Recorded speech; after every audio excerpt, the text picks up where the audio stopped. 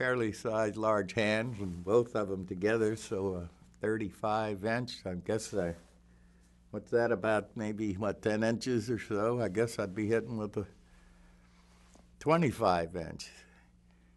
And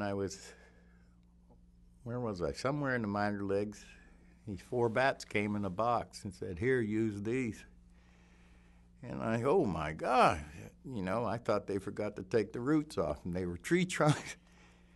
And who's gonna swing? And I was John Ogden on the phone, the guy that signed me, said, "Here, use these. You don't have a bat. You're swinging with about 25 or 26 inches of wood, and not heavy enough. The game is changing where we don't get the materials like we used to." We had a coach, Dick Teed, used to come out, just throw to me every day, 1:30. I used to swing from both sides, left and right-handed.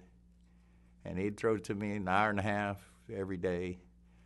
And I finally figured out it's like a log, top-heavy. If I could pick the one end of it up and go around and pick the other end of it, but I couldn't pick that log up, handling it in the middle.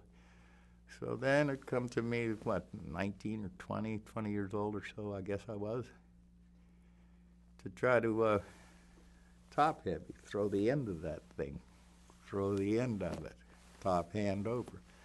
So that's how the big bat, John Ogden, large one.